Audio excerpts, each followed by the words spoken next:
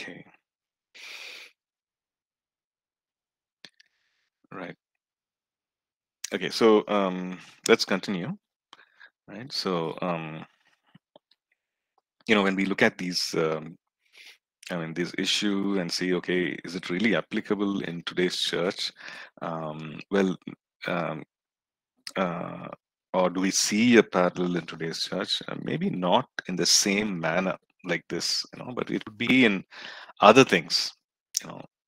For example, people might say, like I've heard, like people saying, okay, when you come to church, about offering, okay, make it a something very legalistic and say, okay, if you do not, if you do not uh, give an offering, then these things will happen, right? Now we know the whole thing of giving to the Lord and tithes and all that. We know that it's scriptural; it is there in the Word. But God also makes it a very, very right through Scripture. He makes it very clear. Even in when you see in the wilderness when they built the tabernacle, and when God tells Moses, okay, ask these people to all these materials, okay, this and this fabric, these stones, this precious stones and gold and and whatnot. So God says, let them do it out of a willing heart, right? And also we looked at 2 Corinthians 9, um, and then it talks about very specifically about how we need to give, right? So while giving is in scripture and giving is definitely something that is biblical, and well, God says that he will, in Malachi, he says he will pour out, he will open the windows of heaven and pour out, while all that is there. But if we are going to make it a legalistic thing and say, well, bad things would happen, good things will not happen if you do not give, right? Now that is manipulation, right? So sometimes, in the area of giving, in the area of even sometimes baptism, right? Baptism, because we want to sometimes protect the testimony of the person. It comes from a sincere place, sincere heart, but then we end up really, making our teaching very legalistic, right? We say, okay, now you need to spend so many years. I want to observe the things in you. I want to see how good you are, how consistent you are in your life, and then I will give you baptism. Now, what a baptism! Now, that is something that is not there in Scripture. Now, we see that the Ethiopian official, the Ethiopian eunuch, was baptized by Philip immediately. Right? He believed, and then you know that, right? The incident where he was reading from the scroll of Isaiah. He's going in the chariot. Philip has the conversation with him. He believes, and then he asks, which means Philip actually told him about water baptism. So the Ethiopian official asks, hey, there is water. So what stops me? So Philip says, if you believe with all your heart, you may. And then goes on to baptize him. So we see that is again, out of a matter of the heart, you believe. So, but then we can make it very legalistic and say, well, this is how it is. If this is so, it could be in the area of giving offertory or tithes. So we in today's church, if you see a parallel, we could slip back into the law or being legalistic and not live according to grace in these areas, right? So it'll help if we reflect and if we see, okay, what are those things, right? Am I going back into the law?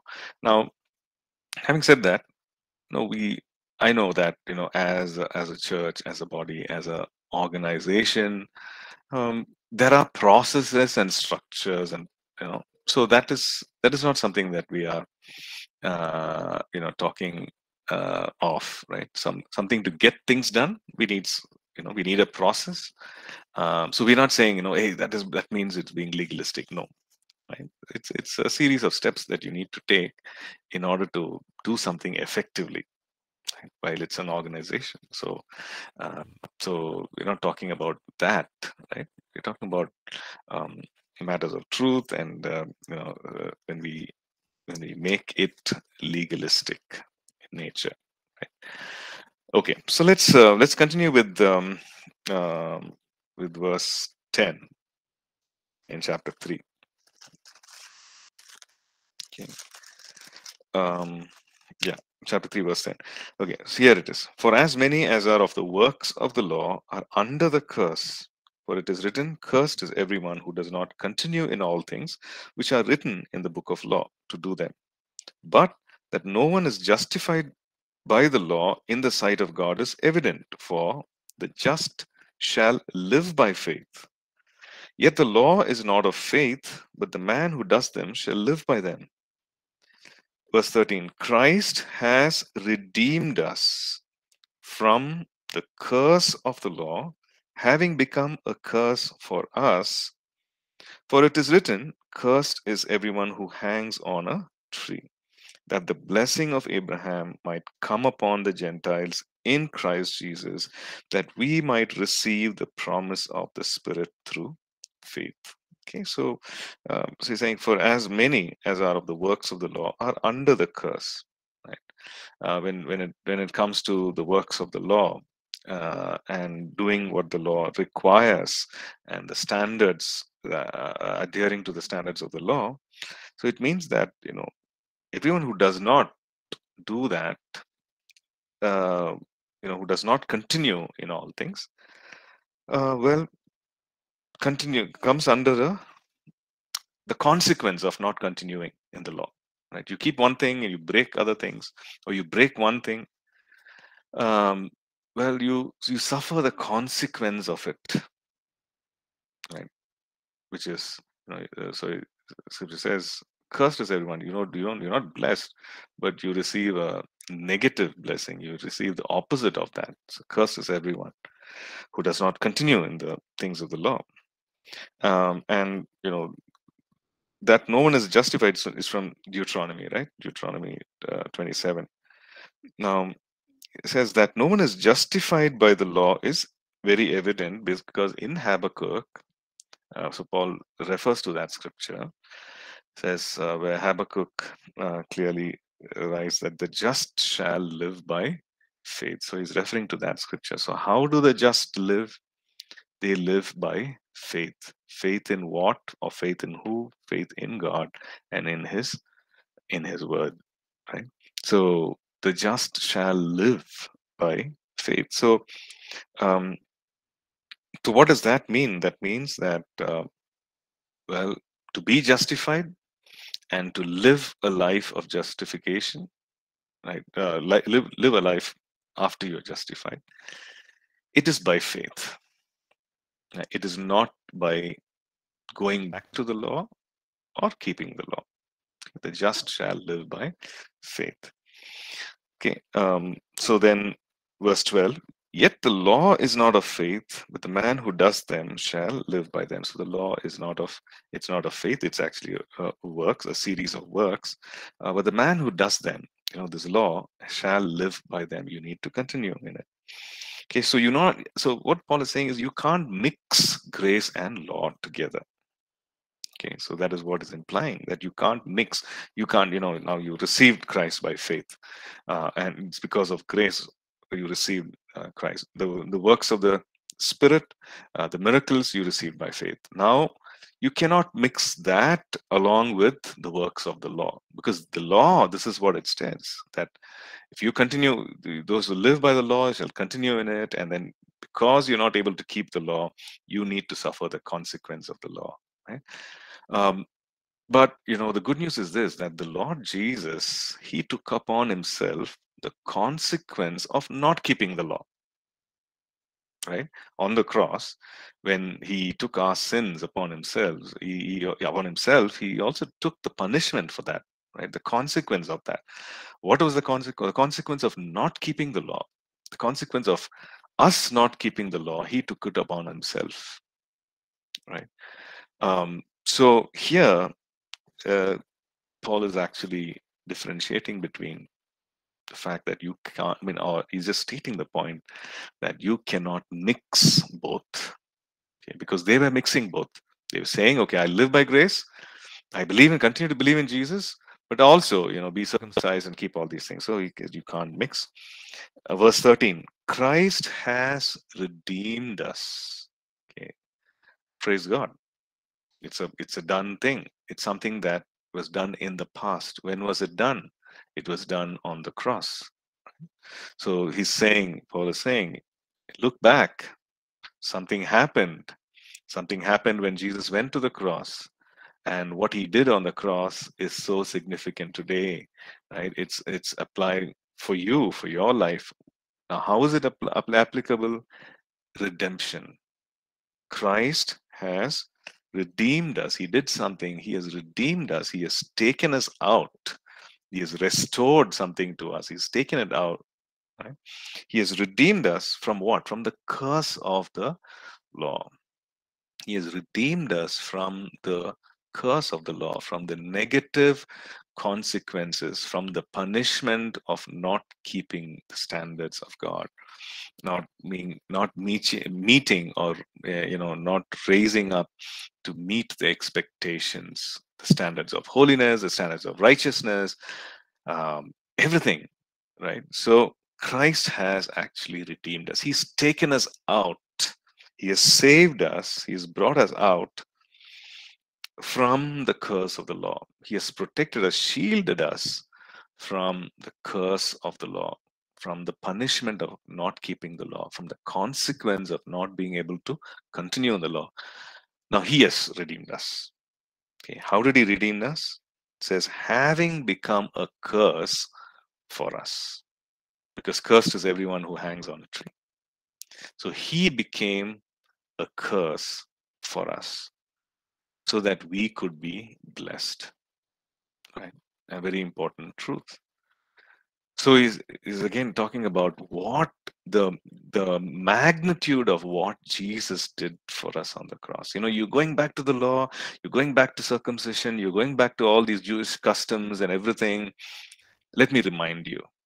Right? He says, let me remind you. If you're actually doing that, in the previous chapter, he says, if you're actually doing that, then I want to tell you that actually Christ died in vain. Right? So here he's saying, if you actually did that, you're not actually receiving from him. I want to remind you that you are actually redeemed. You are redeemed from the law, from the works of the law, from the negative consequences, or from the curse of the law. You are actually redeemed because you could not keep it, but you are taken out of it. And who has redeemed? Christ has redeemed us. How did he redeem us? He became a curse for us on the cross. I want you to, he's saying, I want you to remember that. I want to remind you of this great truth, right? So curses everyone who hangs on a tree. Okay, so he redeemed us. Verse 14 is even more significant. He says that the blessing of Abraham might come upon the Gentiles in Christ. Okay, let me just share the notes here. Okay, he redeemed us that the blessing of Abraham might come upon the Gentiles. Yeah, there it is. Okay.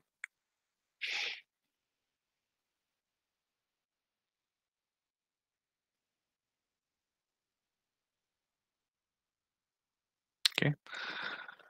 So, well, I think we've studied, what are the blessings of Abraham, in relationally, spiritually, like he was a friend of God. He has the kind of faith that he had, the possessions that he enjoyed, the victory over his enemies, and all that.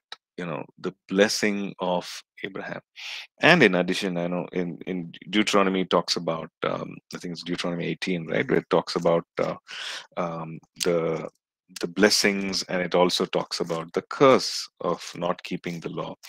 Right. So we've gone through that, and we see that Christ has redeemed us.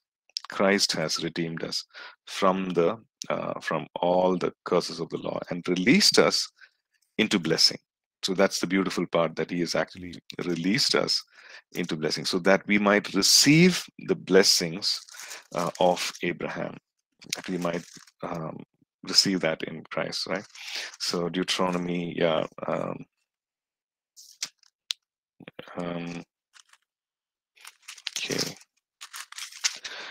So so not 18, it's in 28. So we see the blessings, we see the curses and everything, and the whole chapter, right? It's so every blessing in it, it's for us, because Christ became a curse for us and he redeemed us from the curse of the law. So every blessing you see here is for us. And every curse that is listed there, Christ has redeemed us. So that's the good news, right? Christ has redeemed us from the curse of the law. So because these are the curses of not being able to keep the law, or not continuing in the law, not continuing in obedience. Right? So Christ has redeemed us from the curse of the law. So we can walk joyfully. We don't have to fear any curse. We don't have to fear anything. We can walk in confidence. We can walk joyfully. We can walk knowing that we are accepted by Him. We are walk, confidently knowing that He has made us righteous. He has clothed us with His righteousness. Right. So, so this is what has happened. And how did it happen? By faith. It was through grace, through faith, and it was by faith. It was through grace, right? So so he goes on to explain a little more further, a little further here in verse 15. Okay, he says, "Brethren, I speak in the manner of men. Though it is only a man's covenant, yet if it is confirmed, no one annuls or cancels it or adds to it. Now to Abraham and his seed where the promise is made. He does not say, and to seeds as of many, but as to one, and to your seed, who is Christ. And this I say, that the law, which was 430 years later, cannot annul the covenant which was confirmed before by God in Christ, that it should make the promise of no effect. For if the inheritance is of the law, it is no longer of promise, but God gave it to Abraham by promise." Okay, so again, uh, Paul is saying, if there is a natural covenant made, an agreement made between men, between two men, two parties on the earth, no one can, annul it, because it's made by, unless it is by those parties themselves. Now, no one can actually change it or cancel it, because it's a covenant made with two parties, an agreement reached between two parties, now formal agreement, right? So, so the same way, now here is God telling Abraham and his seed, to his seed where the promise is made. So now it's very interesting to see that the father has actually made the covenant, a promise to the son, right? It says, and to seeds.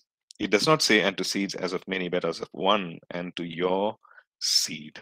Okay, that is in verse 16, right? So let's look at. So this is what God says, and to your seed. Right? So He's talking about what will happen, in the lineage of Abraham, that there will be the Messiah who will come, and God is foreseeing that, and He is that covenant has been made, that and to your seed, right? And He's talking about Christ, that many will be made, and in fact, it is a covenant that is made, and it cannot be annulled. So it cannot be changed. So now it is of faith. It cannot be by law.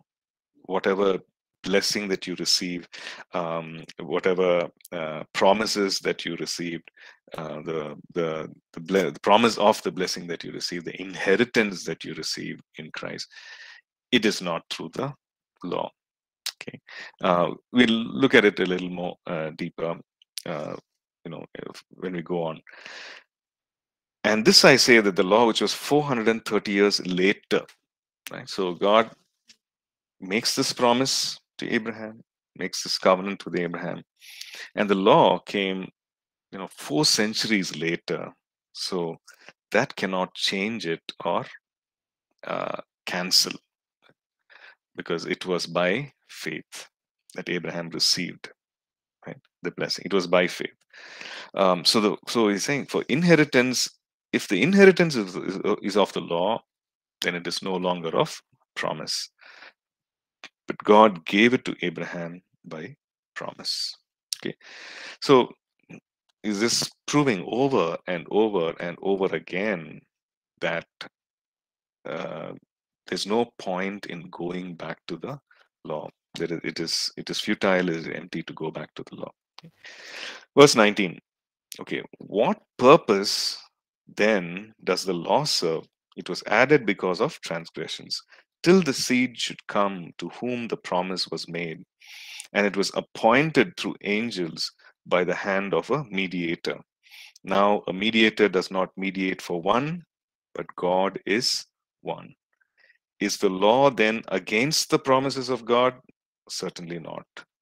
For if there had been a law given which could have given life, truly righteousness would have been by the law. But the scripture has confined all under sin, that the promise by faith in Jesus Christ might be given to those who believe. But before faith came, we were kept under God by the law, kept for the faith which would afterward be revealed. Therefore, the law was our tutor to bring us to Christ, that we might be justified by faith. But after faith has come, we are no longer under a tutor. Okay, so here Paul answers that question. What is the purpose of the law? Because in the Old Testament we see that there is a big deal that was made about the law. There are so many details, and in fact, it was God who gave the law. All those traditions and all those things to keep, etc. So for the Jewish mind, it was very difficult to really come to understand or to receive the fact that salvation and justification is by faith. Okay, I think you've studied Romans and the book of Romans. In that, Paul again brings out very clearly. So so that was the argument, right? How can it be? What is the purpose of the law? We have been people who've kept the law. So now suddenly you're saying that this righteousness comes by faith and not through the law, right? So here Paul is asking, the question: what purpose does the law serve? It was added because of transgressions. Okay, the law was given because of transgressions. Why? Well, till the seed should come, till Christ should come, to whom that promise was made. Like in Abraham, that promise was made to the seed, that in the seed, through the seed, all nations will be blessed, that all people will be blessed, right? So now this promise that was made, that till the seed should come, okay, till Christ should come, this law was like a tutor. Okay, the word used there is a tutor or a teacher, who would keep, who would protect, who would direct, and keep the people, um, Okay, so it was added because of transgressions. And let me just go back to it.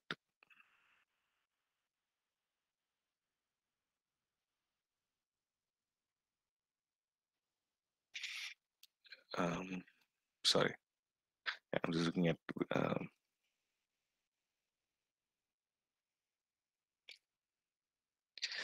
yeah. Yeah, it was, sorry, I'm looking at verse 19 again. That till the seed should come, to whom the promise was made, and it was appointed through angels by the hand of a mediator. Okay, so referring to the fact that uh, God Himself was the one who made the covenant, and He Himself was a mediator, right, for the covenant, and for the promise. He Himself was the one, and it was appointed um, till the seed should come. Now, so does that mean that the law is against the promises of God? Okay, is the law against the promises of God? So Paul is saying, if there was a law, if there was a law which actually promised righteousness, which if there was a law which said, okay, by this you will be made righteous, then righteousness would have come through the law and not by faith. But scripture, the law actually confined all under sin. Okay, is brought everybody under sin. Verse 22. Scripture has confined all under sin. How does it confine, or how does it bring everybody under sin? Because it says this is sin and this is not sin. Okay, but man, as uh, by nature, goes on to commit sin, right? Goes on to not keep the standards of God. So has confined everybody under sin, has brought everybody under sin, and say, okay, this person, okay, could not keep the law, he's now under sin. This group of people, they could not keep the law, so they are under sin, right? So it's confined all under sin. Verse 22, second part of it, that the promise by faith in Jesus Christ might be given to those who believe. Okay, so there now, if you look at a Jew, if you look at a non-Jew, now everybody's under sin, confined by sin. But those who receive the promise through faith, now the promise is to everyone who believes. You can be a Jew, you can be a non-Jew. It's for everyone who believes, and it's through faith. This promise is given, the promise is received through faith in Christ Jesus. So it's not about the law. Okay, so now, but before faith came, we were kept under guard by the law. Now, before this whole salvation, which means that he's talking about the work of the cross, and till such time the Lord Jesus came and carried our sin on the cross, that we might believe in Him and put our faith in Him and receive receive salvation. Before faith came, we were kept under guard by the law. So it was like the law was a tutor, the law was a tutor pointing us to the righteousness of God. The law was a guard protecting us from things that were, from harm and danger, the consequence of not keeping the law. So was protecting us. We were kept under guard, kept for the faith which would afterward be revealed. Okay, so this is what the law did. What is the purpose of the law? The law actually confined everybody under sin. What is the purpose of the law? The law kept us under guard till we could come and exercise our faith. The Lord was our the law was our tutor, was our teacher, pointing us to the standards of righteousness and so on. So so this is what had happened. Verse 24, therefore the law was our tutor to bring us to Christ, that we might be justified by faith. Now, this was the purpose of the law. It is not that the law was opposite or opposite to the promises of God or against the promises of God. No, the law actually protected the person. The law actually brought the person so that the person might believe in Christ, so that we might be justified by faith, okay, through Christ. So when faith had come, now when you put your faith in Christ and when you are justified, now there is no need for keeping the law. Okay, that is what he is again Paul is saying, right? There's no need for you to go back to the law. There's no need for you to keep the law, the traditions of the law, and all that. There's no need for you to do that. Why? Because the law actually served its purpose. It's brought you to Christ. It's kept you. It's confined you to sin, brought you to Christ. Now you have put your faith in Christ. You've received the promise. Now there's no need for you to go back to the law, and there's no need for you to, continue in the law. Okay. So for those people who are, trying to do the law, or saying, okay, the law was given, it is ancient, it is given by God, therefore we need to obey. So he's giving them the reasons why the law was given, and why you have to stop. Once you've put your faith in Christ, you do not have to go back to the law. Okay, so very clearly he mentions about that. Okay, now verse 26: for you are all sons of God through faith in Christ Jesus. Now here's the other. Okay, let's just read the rest of the verses. For you are all sons of God through faith in Christ Jesus. For as many of you as were baptized into Christ have put on Christ. There is neither Jew nor Greek. There is neither slave nor free. There is neither male nor female, for you are all one in Christ Jesus. And if you are Christ's, then you are Abraham's seed and heirs according to the promise. Okay, let's just read a few verses in chapter 4 also. Now I say that the heir, as long as he is a child, does not differ at all from a slave, though he is master of all, but is under guardians and stewards until the time appointed by the Father. Even so, when we were children, we were in bondage under the elements of the world. But when the fullness of the time had come, God sent forth his Son, born of a woman, born under the law, to redeem those who were under the law, that we might receive the adoption as sons. And because you are sons, God has sent forth the Spirit of His Son into your hearts, crying out, Abba, Father. Therefore, you are no longer a slave, but a son. And if a son, then an heir of God through Christ. Okay, so wonderful.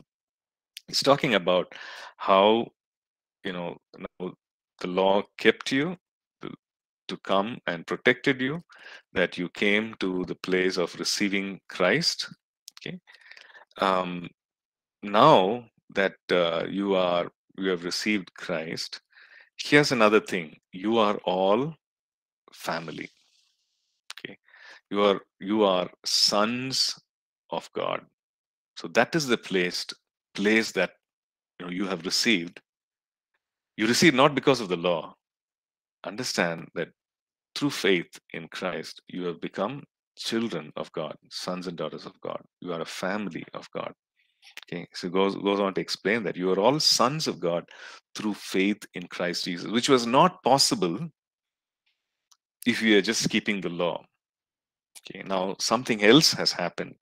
There's a change, right? You died to the law, you became alive in Christ. There's a spiritual change, right? Your spirit is born again. Your spirit is one with Christ. Right? All that is there, like in several other places where Paul talks about that. You are a new creation, you are one spirit with him, and all that. So all that is bearing upon this particular verse where he says, you are sons of God. Okay, so for as many as you were baptized into Christ have put on Christ. You've been baptized or immersed or placed in Christ. Spiritually, that is what has happened. You are one spirit with Him.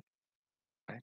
You have, for as many have baptized into Christ have put on Christ. Right? You put on this new nature. You become a new creation.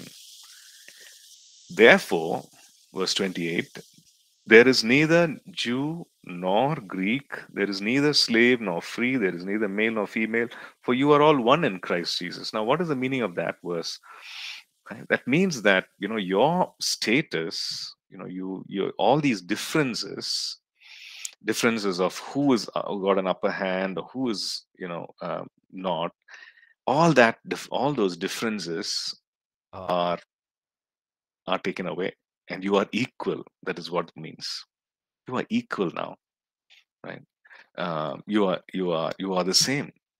There's no partiality. There is no upper hand. You are all equal. Okay, so you are all sons of God through faith in Christ Jesus. You're the family of God. Now, in a family, everybody is treated equal. We could have different roles. We could have different things. We could all be in different levels of maturity, but then we are all equal, right? So, as many as you of you were baptized into Christ have put on Christ. There is neither Jew nor Greek. So, there's no question of Jew nor Greek or nationality, and because of which some are greater or some are lesser. There is neither slave nor free.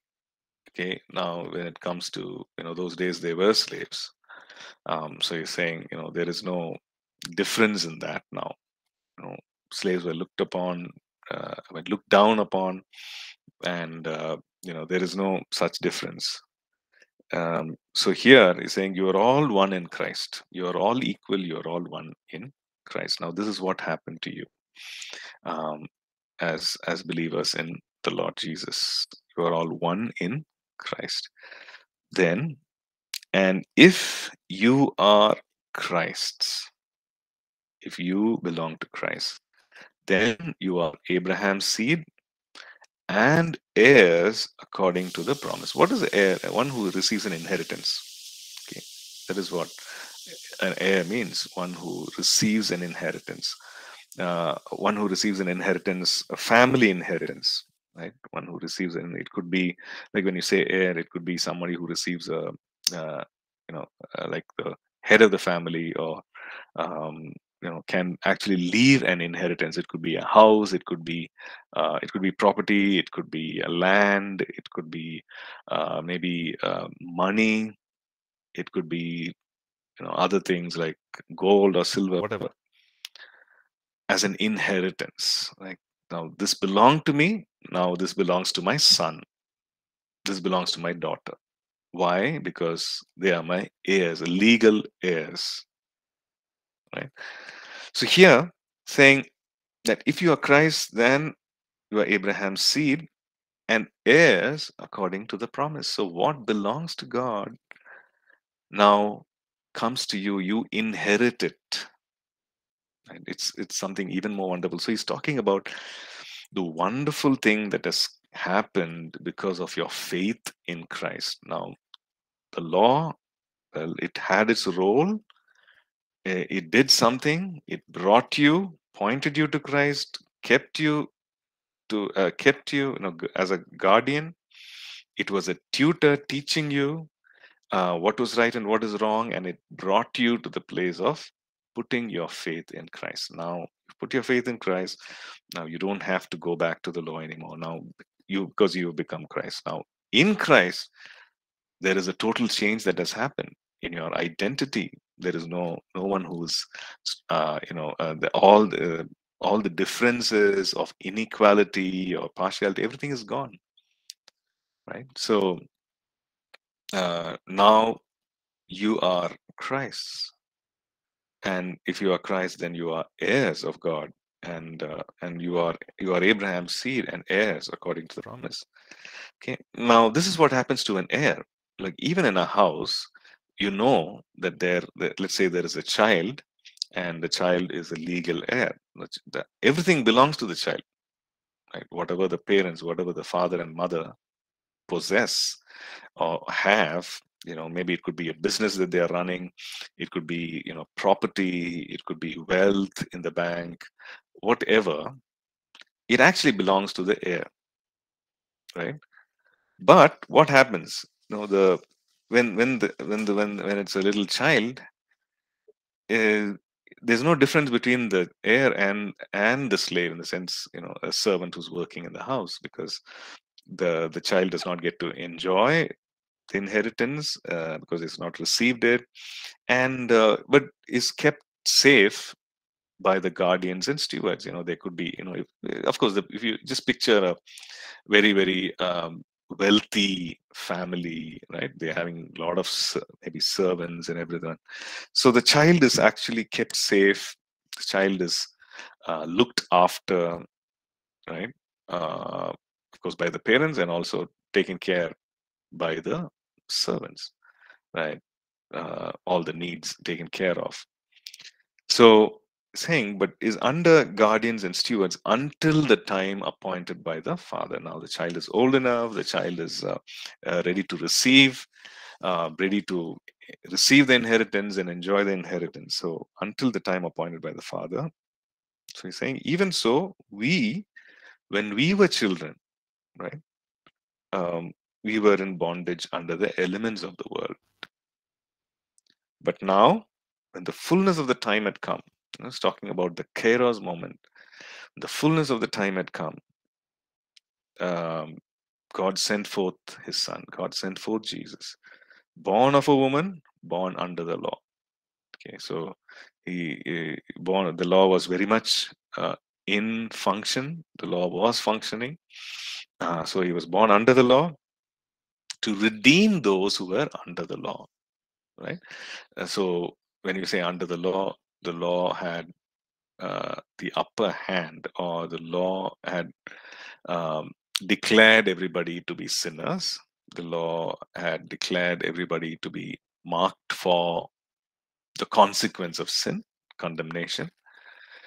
Um, so they were under the law, and what happened was this: to redeem those, the Christ came, the Lord Jesus came to redeem those who were under the law, that we might receive adoption as sons. So he has taken us from under the law, from out of the law, that we might receive adoption, that we might be adopted into a family, and that we might be heirs, that we might receive the inheritance, which is a beautiful thing, which is a wonderful thing that has happened to all of us. So, Paul is just pointing the Galatians to that. You want to go back to the law? Don't you realize what has happened to you? That you are heirs, that you have received this inheritance. Well, the law had its role in keeping, you were kept safe, you were guarded, and all these things happened. But now, because you are sons, verse 6, chapter 4, verse 6, because you were sons, just go there. Because you were sons, God has sent forth the Spirit of His Son into your hearts, crying out, Abba, Father. Right? Because you are family of God, you are sons or children of God. God has sent forth the Spirit into our hearts, by whom we cry out, Abba, Father. Right? The Spirit testifies, like we see in Romans, that Spirit testifies to our spirit that we are sons of God. Let's look at that verse. Let's go to Romans chapter 8. Okay, Romans 8 and verse 16. Maybe we'll read verse 15 and 16. For you did not receive the spirit of bondage again to fear, but you received the spirit of adoption, by whom we cry out, Abba, Father. The Spirit Himself bears witness with our spirit that we are children of God. Verse 17. And if children, then heirs, heirs of God, and joint heirs with Christ, if indeed we suffer with Him, that we may also be glorified together. So he's pointing to that, right? Is that truth which he has been preaching and he has taught, and we see that in Romans as well. The position, the place that we have come to. So saying that that you are sons of God. God has sent forth His Spirit into your heart, by whom we cry out, Abba, Father. Therefore, verse 7, you are no longer a slave. You are no longer a slave. Earlier it was like, a child is not different from a slave, right? Because you are under the law, and you are in the house, and you have this inheritance, but it's going to happen at a later time. But now he's saying you are no longer a slave. You declared you are no longer a slave, but you are a son and an heir of God through Christ. You are no longer a slave. You've come to that place where the law does not have any hold on you anymore. You've received the promise of faith through Christ. Therefore, you are no longer a slave, but you are a son. You are a child of God, and therefore you are positioned to receive the inheritance and enjoy the inheritance in Christ. You are no longer a slave, and but if a son, then an heir of God through Christ. So he's just saying, you are. This is the place of Christ has elevated you. This is the position to which you have been lifted up. Right? You have been lifted up to this such a glorious place. How can you go back? How can you go back to the law? Right? It's just comparing and it's saying there's no way you can go back to keeping the law. You become a child, you become a son, you become an heir. How can you even go back to the law? Okay, so we'll stop here and then continue with verse verse 8 from next class. So we've studied till so we looked at the whole of chapter 3 and chapter 4 till verse 7.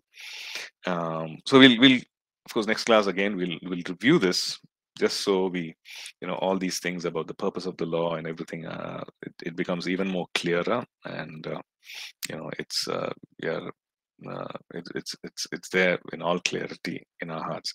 So we'll just review that as well, and then we'll move on to the rest of it, right? Okay, so we'll stop here. Thank you. God bless. Enjoy the rest of the day. Thank you, Pastor. Bye-bye.